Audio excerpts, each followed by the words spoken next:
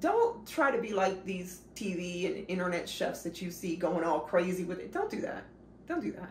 It's not necessary. It's just a flex, and it's not even a good flex.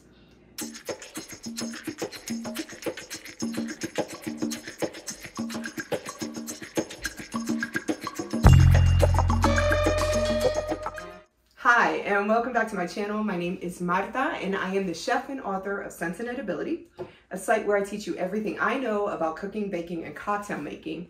But in today's video, I'm not going to teach you anything about cooking, baking, or cocktail making. Instead, I'm going to teach you everything I know about knives. Knives are the most important tool in a kitchen. And if you have a bad knife, you probably know you have a bad knife because you have a lot of cuts. If you have a good knife, you know it is something that you probably can't work without in the kitchen. A sharp knife is safe. A sharp knife is efficient, which means you get your work done faster. And a sharp knife takes a lot of the frustration out of preparing meals, especially if you're like me. I make a salad with almost every meal. And tomatoes, they are the snitches in the kitchen. They will tell on you if your knife is not sharp enough. So I want to teach you everything that I know from start to finish about knives. But before we get into the video, I would love it if you would click subscribe to my channel so that I can continue to produce these videos and bring them to you and educate you on all things culinary. All right, so let's get into the video. Next to a knife, the most important thing you need in your kitchen is a honing steel. A honing steel is basically a steel rod. Sometimes you can get them in ceramic, glass, diamond impregnated. You can get them in those different materials, and then they come in different textures. So you can get it coarse, medium, or fine grain. And this is just used to keep that edge nice and straight and refined, or as sharp as it can be. If it's not sharp, it won't stay sharp, and honing it won't make it sharp. This is a 6-inch utility knife. Utility knives across the board, regardless of what they are labeled as, whether they're chef's knives or serrated knives, they're used for lightweight chores. So mincing herbs or chopping garlic, something lightweight. This is actually a Japanese knife, so it's lighter in the hands than German knives. This is a 6-inch chef's knife. One thing I tell people is, though the design on this blade looks really cool, that's not what you want to focus on. You want to focus on a blade that is going to accomplish what you need it to accomplish. In this case, a chef's knife is a little heavier than a utility knife. And the reason why this one is heavier is because it has a full tang. So if you look at the handles, you'll see that this piece of metal is one long piece of metal, right? So the tang is what runs through the handle, and it's held in place by rivets. If your tang is almost as long as your blade, it's a full tang. Here you have, it's a partial tang, or it may be even a rat's tail tang. So it's not the full length of the blade, but it is inserted into the handle, and it is attached to the handle by that bolster, which is the bulky metal part right above the handle. I like this blade because it's a Japanese blade again, and it's lightweight, so it doesn't wear my arm out too much when I'm using it. This is a 3¼ inch paring knife. Paring knives are used for small, fine, detailed stuff like hulling strawberries or peeling an apple or removing stems or seeds from a jalapeno pepper. It's grippable right at the bolster, and it's just more convenient to use when you're doing small tasks. This is a 6¼ inch flexible boning knife. This is what you would use if you want to fillet fish or if you want to remove meat from a bone. This one has, it's called a flexible boning knife because it's flexible. And that helps you get around bones in meat or fish or poultry. You don't want to use this for something like if you have to butcher a chicken. It's not made to do that because it's too flexible and it's going to move around too much on you. Now this is another version of a boning knife. It isn't as flexible as the silver one. It still has some bend to it, but you can see the difference between the two. The one in my right hand I would use for more sturdier, firmer flesh. This is a filleting knife, which is doggone near a boning knife. It's the same thing, but it has no flexibility at all. So I would use this for something like removing pork from ribs. This is a carving or slicing knife. You would use this to carve roast beef or standing rib roast, something where you want nice, precise slices, but you don't need the flexibility of a boning knife. Those little dents help the meat, keep the meat from sticking to the blade. This is a meat cleaver or a butcher's knife. It is extremely thick, very heavy in the hand. It has a full tang, which all meat cleavers should have, because you need it to be very sturdy to cut through those bones. That's what a meat cleaver is used for, to cut through bones. This hole also allows you to hang it from a peg, which I don't do, because what if a psycho horror killer comes into my house and uses it to kill me? This is a nakiri or a vegetable cleaver, which, I mean, I only bought because it looks pretty. You would use this for like chopping carrots or something like that, but this is also, you can also use a chef's knife to do this. This is really a novelty knife. This is a utility serrated knife. This you would use, this is a great tomato slicer, to be quite honest. Most serrated knives are great for slicing tomatoes. This is an offset bread knife or a serrated knife. You can use this to slice bread, fresh bread or homemade bread. You can also use this to slice tomatoes or cakes. The teeth help go through whatever you're slicing without tearing it. This is a larger 9-inch, no, this is, yeah, that's a 9-inch bread knife. It also has a serrated blade to get you through bread or cake without tearing it. This is a larger 14-inch bread knife or a cake knife. This is a knife that I used to use to cut my large big event cakes when I was a cake decorator. It's wide enough so that you can go through a 12-inch cake. This is a scimitar, which is a type of meat cleaver. This allows you to butcher larger pieces of beef, like if you have beef quarters for some reason and you want to butcher them, that is a great tool to have. This is a flat-edged paring knife. This is a specialty knife. You probably wouldn't need this. I think the only reason why I actually have this is because it came in my kit. This definitely is a specialty knife. This is a tournée knife. This is used to do garnishes like you would see on those fancy buffets at Easter time at the country club, which I've never been into a country club. And the kitchen shears. Kitchen shears are amazing. They have so many different things. That's a nutcracker, or you can use that to open up bottles. You can put your finger in it. On the edge, it has it's almost like a flathead screwdriver. So you can use that to adjust the head on your stand mixer or pop open a bottle or whatever you want to use it for. And of course, they come apart. There's a little hook right above the handle that you can use to kind of pop open bottles too. Most kitchen shears, if they're good quality, will come apart to make cleaning easier. You can use kitchen shears to cut the back out of a chicken, to cut a lot of things, quite honestly. But I recommend buying those that come apart so you can wash them thoroughly. Okay, now to maintain your knives. This is a blade guard, which is used to give your knife the proper degree. You always need to sharpen your knives at a 20-degree angle, your knife blade.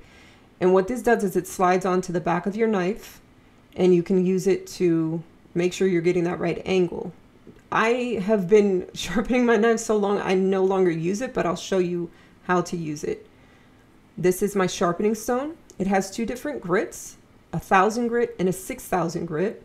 The 1,000 grit is the coarser. You would always want to start with the 1,000, and the 6,000 is a fine grit.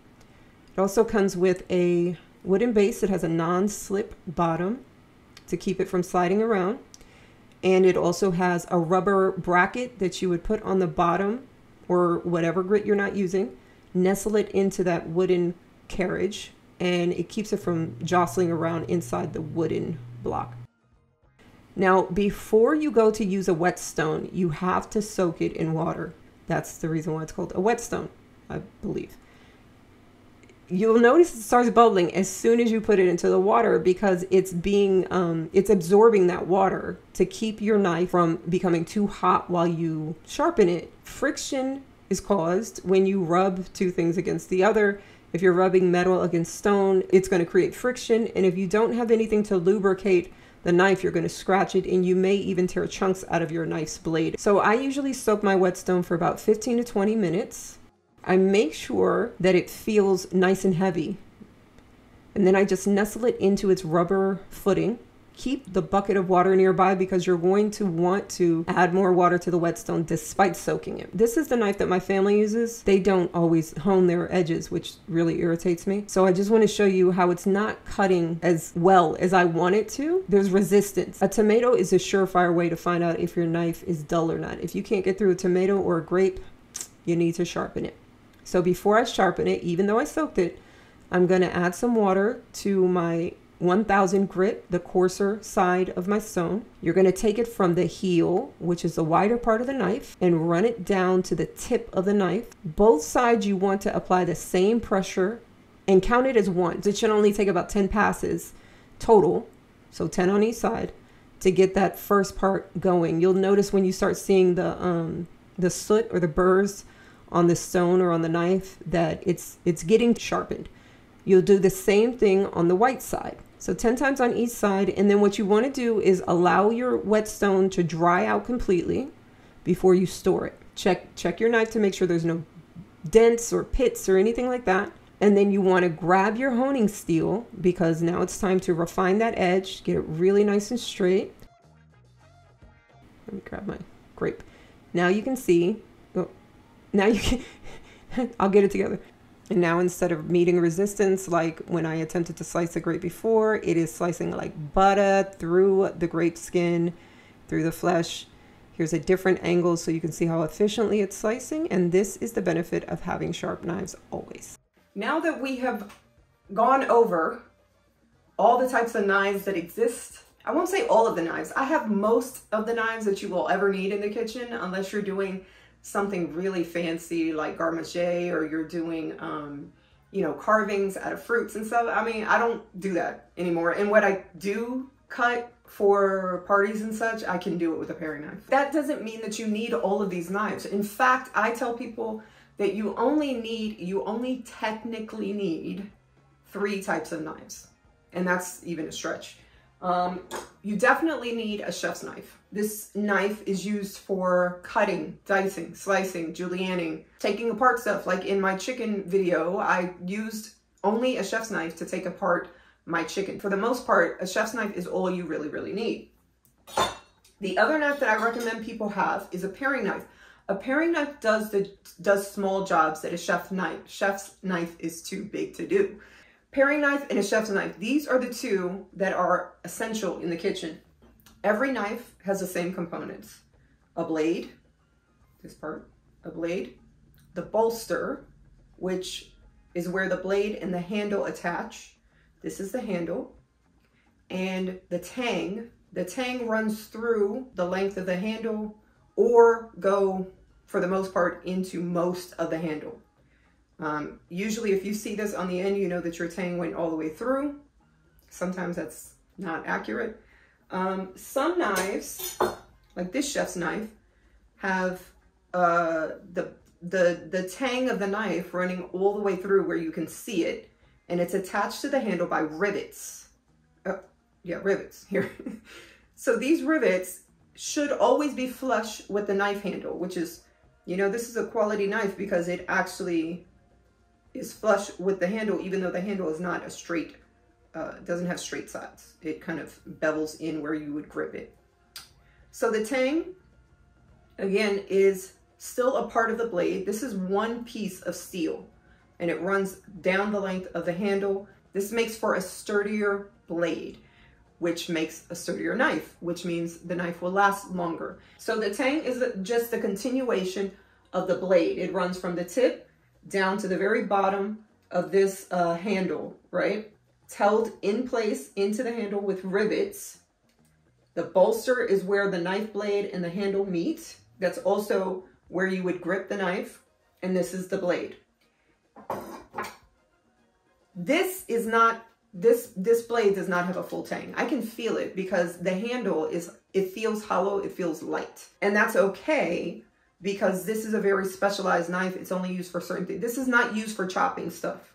This is not used for breaking apart bones. This is used to remove soft flesh from bones, right? I don't come in contact with, if I'm coming in contact with bones with this knife, I'm doing something wrong. Whereas this knife is made to break apart bones, to go through bones. So you see it has a full tang, has rivets, and it's a heavy knife. It's a heavy blade. It's a very thick blade when you compare it to this, right? So this is what you want. You want to buy the knife that is made for what you need to do. You're not going to use a paring knife to cut up chicken bones. There are carbon steel blades, stainless steel blades, high carbon blades. Carbon steel, it can take on a better edge than many other metals, and they also lose that edge really fast. So you really have to be dedicated to sharpening your knives or getting your knives sharpened on a consistent and fairly regular basis when you're using carbon steel. I prefer stainless steel for all my knives blades because they hold a better edge for a longer time. They also don't rust, they don't pit, they don't do a lot of the things that carbon steel would do or cheaper metals would do. But the issue with stainless steel is, like in most situations where if it holds an edge longer, it takes a little while to get that edge. It takes more effort to sharpen your knives, but it holds that edge, that knife edge, really, really long if you maintain your knives. For me, using stainless steel is a no-brainer because I sharpen my knives quarterly, or I take them out to get sharpened. So if you're going to opt for stainless steel, you want to make sure that you're getting them sharpened professionally, or you're doing a good job of sharpening them yourselves, which I showed you in the video, to maintain that edge. And you always want to make sure you're refining that edge with a honing steel in between sharpenings. There's also knives made of high carbon stainless steel, which kind of fuses carbon steel and stainless steel together, gives it's easier to sharpen, but it holds the edge longer. So that's another option. So those are the different metals that your knife could be made of. If you take care of your knives, they will last a lifetime. That's what they're made to do. If you're buying ceramic knives or knives that are made of low quality metals, they're not going to last forever. But if you invest in your knives, I mean, and I'm not talking you have to buy a super expensive knife, but if you buy a good quality knife and take care of it, it will last you a lifetime. My oldest knife is about 30 years old. So, and that's young. So I'm just going to touch on minor, they're not minor details, but they are kind of minor. The material that your knife handle is made of is also important. So rosewood or a type of hardwood is ideal for your handle. Plastics are okay. That, like, again, this is used for a very specific purpose. It could crack, it could break, it could melt. It has melted. I've had plenty of knives handles that were made of plastic materials that have melted. So wood is ideal. The bolster is very important because this is what attaches your knife to the handle. And if you have a cheaply made knife that is attached with, if it has a collar around the handle, that means that the knife is not inside the handle. It means it's attached to that collar, or it's just barely plugging into the handle. It's gonna fall apart. That's why I don't recommend them. So if you have a knife that has something like this, like a collar, I strongly encourage you to invest in a knife that just has a bolster like this. Even better like this, because you can see where the tang is going. So that means it's a quality knife that's going to stay together for a long time. Now, I gave you a brief explanation of a sharpening stone. This is not something that you need to have. There are people out there whose whole life is dedicated to making your knives sharp, and I strongly encourage you to support those businesses, especially if they're small businesses, because they know what they're doing. They do it for a living, and they're eager to do it. This is something that I do quarterly, and it is very therapeutic for me. I love sharpening my knives. I love making sure that the edge is very, very sharp. But when purchasing a sharpening stone for your knives, you want one that has different grits. So mine has 1,000 grit and a 6,000 grit. This is the finer grit. This is the coarser grit. You rarely, if ever, should need to use the coarser grit. If you went to an estate sale or you went to the thrift shop and you found an amazing knife, you probably want to use the 6,000 or the 1,000 grit to bring back the edge on that knife. My family doesn't take care of their knives the way I take care of my knives in the studio. So I sometimes have to employ the 1,000 grit stone. But even when you're using the 1,000 grit stone, unless your knife is just like you were outside digging in the dirt with it, you shouldn't need to run your knife over the 1,000 grit more than 10 times. If you need to do that, something's going on. But the 6,000 grit, the finer one, is what really refines that edge, really gives you that very sharp blade. It's very important when you are sharpening your knives to run it along the stone evenly, with even pressure from the heel of the knife to the tip of the knife. So you're running the length of the blade from heel to tip with even pressure at a 20-degree angle to refine the edge. And you're doing it the same amount of times on both sides. So if you do it on, if you run your knife along the sharpening stone 10 times on this side, you need to do the same thing on this side to create a nice, straight, sharp edge. Make sure when you're purchasing your sharpening stone, and of course I'm going to link to the one that I own, but make sure you're purchasing one that has a non-stick bottom. You don't have to use this. You can even just do this. You can just put this on your surface and it won't move. But this helps to elevate the stone to make it easier for you to run the blade through or over. And it also is another added measure to keep the stone from sliding around. If you don't have that, you just want to buy the stone, you can do that and just put the stone on top of a damp kitchen towel that's folded up. This is a blade guide. It keeps you from going too high up when you're sharpening or too far down when you're sharpening. You need to maintain a 20-degree angle when you're sharpening your knife blade. Some knives that are thicker and that have more of a cutting edge, like a butcher's knife, will require you to go a little bit higher, so about 30 degrees. If you're going at a 45-degree angle, you're going to mess up your blade. If you're going too low, you're not going to do anything. You're actually going to scrape or scratch your blade. If you go too high up like this, 45 degrees, then you're damaging your blade more than you're sharpening it. And of course, the steel. The steel is the other tool that I always tell people if you have knives, you should have a steel. And you should have decent steel, because this is what's going to keep your knife's edges refined, sharpened, okay? It's going to maintain the sharp edge. Remember I said in my last video, if you don't have a knife with a sharp edge, a steel ain't going to do nothing but waste your time. So whenever you are using a steel, you do need to maintain a 20-degree angle, okay? You need to maintain a 20-degree angle, but you don't need to apply a ton of pressure. I see a lot of people like hacking at it. And here's another thing. I tell my friends all the time, don't try to be like these TV and internet chefs that you see going all crazy with it. Don't do that.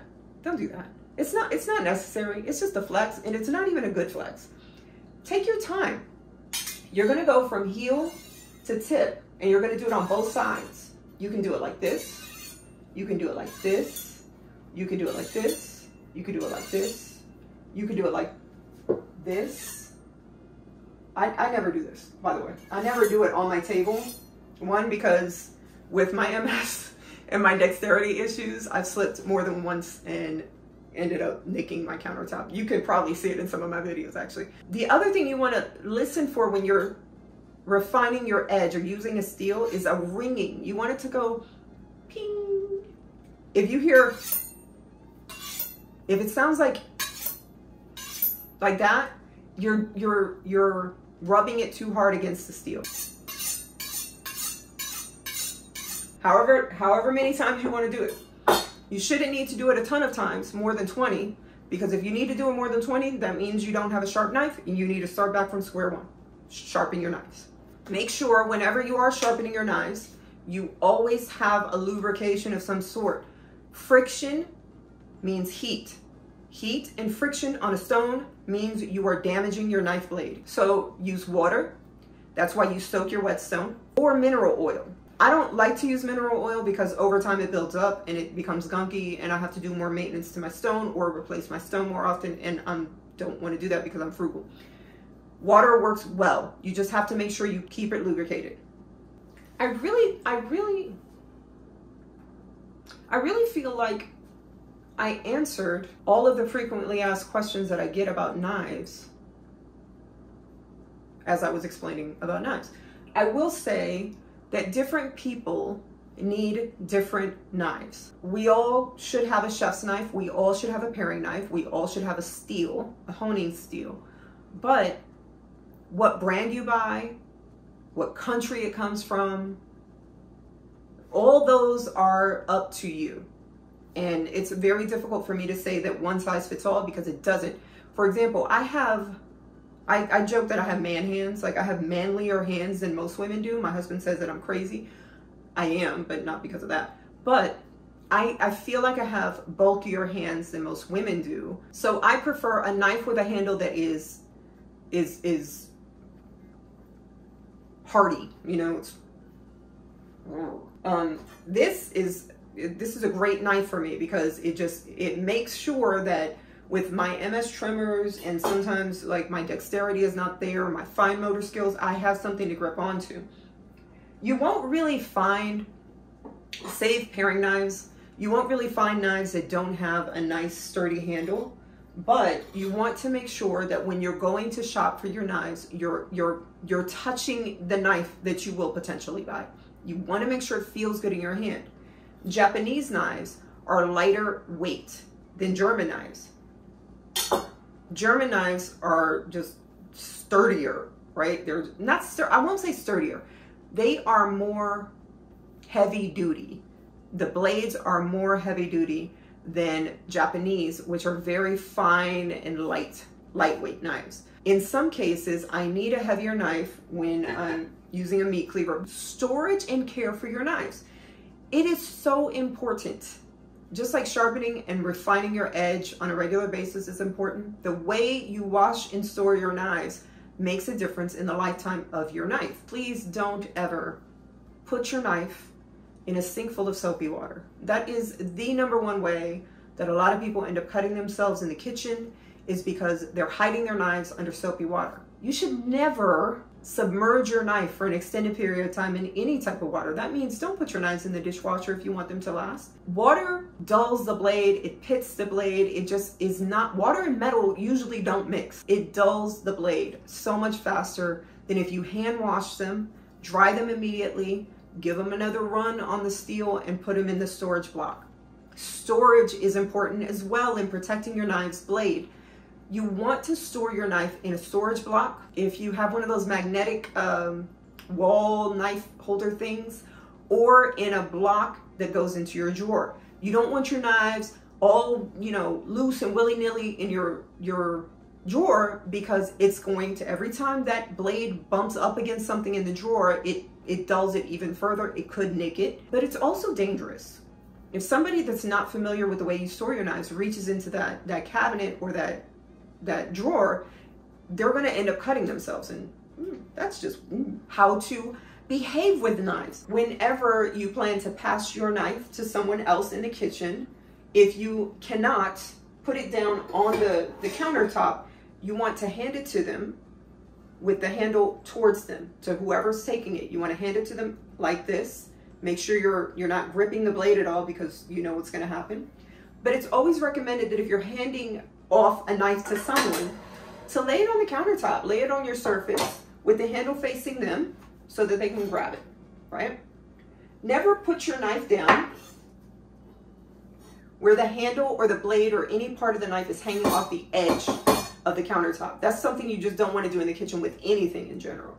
You also always want to face the blade away from you, away from the edge of the countertop especially, but always away from you, so that if you happen to move your hand for some reason, you're not gonna cut yourself on the blade. This is dangerous.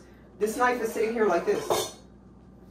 My knife is sitting on the counter like this. That's dangerous. We don't want to do that either. When you are walking, don't walk through the kitchen like this. Don't walk through it like this or like this or like this. Always walk with a knife with the blade down and facing away from your body. So the knife, the blade should be behind you, facing behind you. You should have it down by your side, close to your body. If you have a dog, make sure you watch for the dog.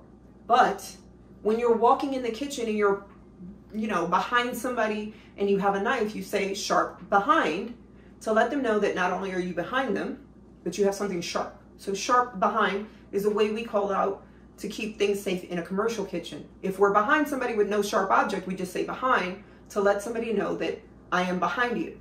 But if we have something sharp, we say sharp behind, or if we have something hot, we say hot behind, okay? If a knife falls, here's how you react to it. That's it. Get out of the way. Get out. Don't be a hero. Don't be a hero. You don't have to catch a folding knife. You know the likelihood. Look how much blade versus handle. There's a ratio here. The ratios, the odds are not in your favor that you're always going to grab the handle. So if a knife falls in your kitchen, jump out of the way. It's not worth cutting yourself, maybe needing stitches, or maybe it going through your foot. Move out of the way. Let the knife fall. It'll be okay.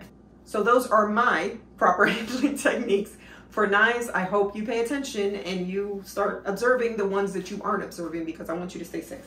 I am a proponent, advocate, promoter of wooden cutting boards. Wooden cutting boards are the best surfaces for you to use your knives on. Next is a composite material, so plastic. The HDPE, high density propylethylene. It's basically a hard plastic cutting board is the next best option. Marble, glass, stone, metal. Ooh. Not only do they make me cringe from the sound that it makes when a knife hits those materials, it's horrible for your knives because it dulls the blade faster, could nick them.